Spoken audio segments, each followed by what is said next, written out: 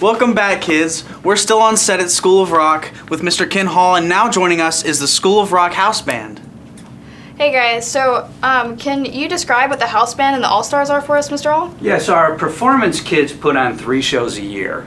And at the end of our first show season, we held auditions for our house band. And our house band is really the elite musicians within the school and of the performance group. And they look to gig much more often than those three show seasons a year. So in fact, we are just leaving this week. We are going to be playing Summerfest up in Milwaukee, which is one of the largest music festivals in the world.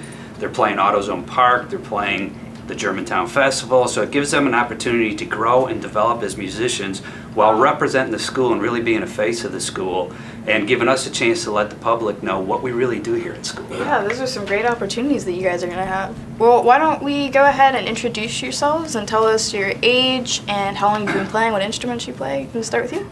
I'm Ian. I've been playing guitar and drums since September, and yeah.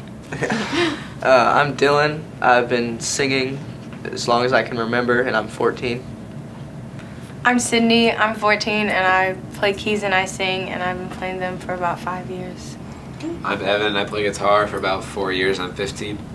I'm Daniel. I'm 15. I've been playing drums for about 7 years. Oh. I'm Charles. I'm 12, and I've been playing bass for 8 months. I'm Sarah, and I'm 14. I've been singing since I was really little. Okay, and let's look at a performance by the house band now.